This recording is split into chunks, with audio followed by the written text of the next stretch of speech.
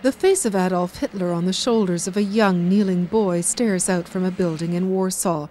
The statue by Italian artist Maurizio Cattelan isn't new, but what many are shocked by is the location. This run-down old building is one of the few remaining from what was once the Warsaw Ghetto. Hundreds of thousands of Jews died here during World War II, confined by the occupying Nazis in squalid conditions.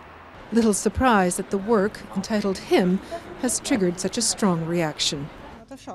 It's shocking, just shocking. After all the suffering we endured, all that our parents told us about, to see Hitler kneeling here, I'm speechless.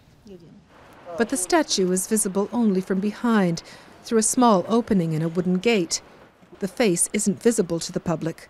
The Polish Centre for Contemporary Art, which is behind the installation, says it's not out to insult the Jewish community, but to explore the nature of evil.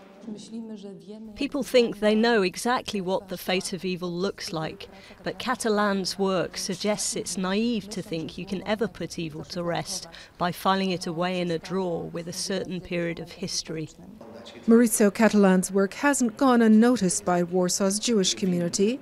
The statue is close to the Jewish theatre and Warsaw's synagogue. Poland's chief rabbi has expressed concern.